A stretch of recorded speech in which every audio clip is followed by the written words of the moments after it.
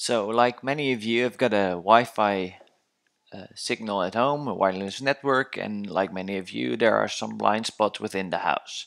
So what I did, I bought a TP-Link and I flashed OpenWRT on it. This TP-Link you're currently looking at is my main router. The next thing I wanted to do is create two access points within the house so I could enhance the range of the network. So I'm going to show you now how to create these access points in the latest version of LuCi, which is the web interface for OpenWRT. So this is the one I've got upstairs, which is already set up, but I'm going to reset it now just to show you how the complete thingy goes when you configure it. So reboot, oh, perform a reset. When the system has been erased, you will find an open network, which is called OpenWRT, but it won't give you an IP address. So you have to set it up manually. So I hope a network like OpenWRT will show here after reboot, but I already know that it will. So we're going to open network configurations, network preferences. I'm on a Mac now, but you can do this on Windows as well. You need to set up a fixed IP address. So the default IP address of the new router, which it currently is, the reset OpenWRT system is just functioning as a router, is 0.1.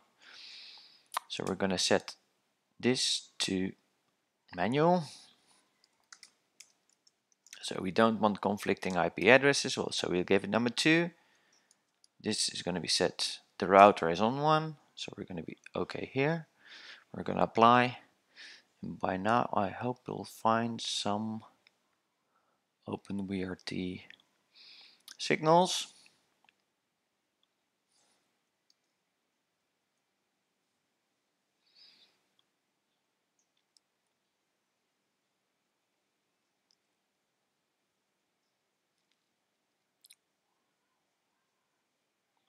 There it is.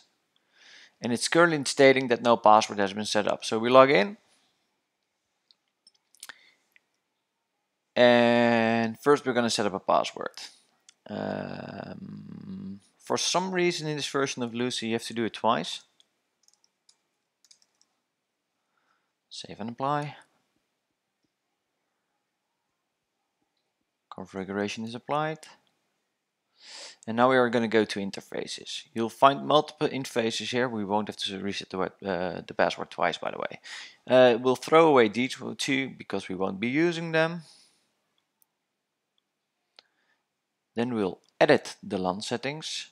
Currently the IP address is 1.1, but we want to set it up as a router, as an access point. So my main home network has a 10 range, and 10.1 is the address of the main router, and I'm going to configure this one at 10.4 because that's a free space. I'm going to give it the gateway, so the gateway is the IP of the router, my main router in the house.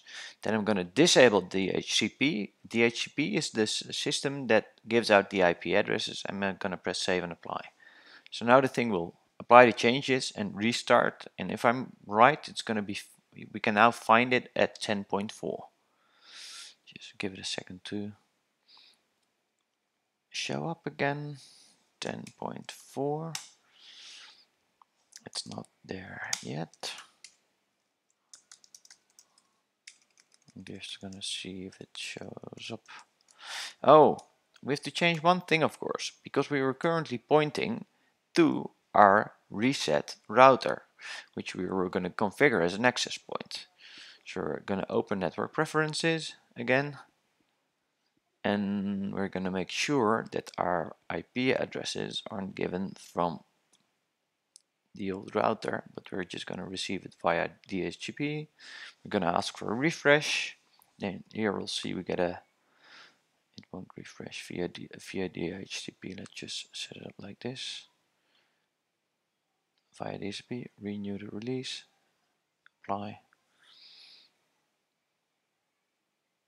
Yes, there it is. So we're now on the Sun network again. My main router is giving out IP addresses, and if I'm right, we can find the OpenWRT system on 10.4.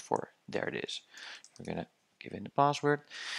What we've done now is that it functions as a regular access point. The only thing we still need to do is disable the firewall, which is done on the startup sequence. So if I disable it here, enabled, disabled, it will function as a regular access point. It will be repeating its own Wi-Fi signal, which is currently that it's OpenWRT, and we don't want that. We want this to repeat our wireless network. So we're going to enable this. You will now find that I've got one main network device functioning as a router. So this one is giving out IP addresses. I've got one access point set up already, which is another one. The router is giving out an SSID called Sun, and this one is giving out an SSID which is called Sun as well. The thing is, with access points with the same SSID, your device won't be able to recognize the difference in networks. So the only thing you have to make sure is that it operates on another frequency, because they won't be mingling. So I've chosen 6, 11. So this the last one will go to 3. You have to make sure that the password settings and the SSID are equal. So the SSID is Sun. So here I'm going to call it a Sun. The mode is as an access point. For wireless security, I'm going to set up the same encryption type, which for this main device is WPA2. The cipher is auto. So I'm going to set it auto, and I'm going to give it the key. And now I'm going to save and apply. And I've now configured an access point which gives out the same wireless signal as my main router. And I've got now, when I check my app, I use an Android device, and I've installed the app which is called Wifi Analyzer. I will now find 3 Wi-Fi signals, one from the main router, one from the device in my living area, which is operating at channel 6, and I find one device which is operating at channel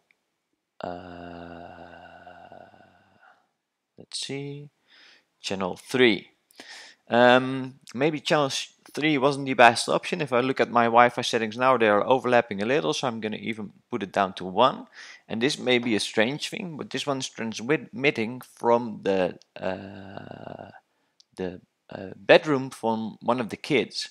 And since this is quite a strong Wi-Fi signal, and I don't need that much of a strong Wi-Fi signal at my upper level, I'm gonna tone the milliwatts down a little bit, just to make sure. We don't know exactly what the research says. It isn't near to a bed, but I still want it to tone down at least a little.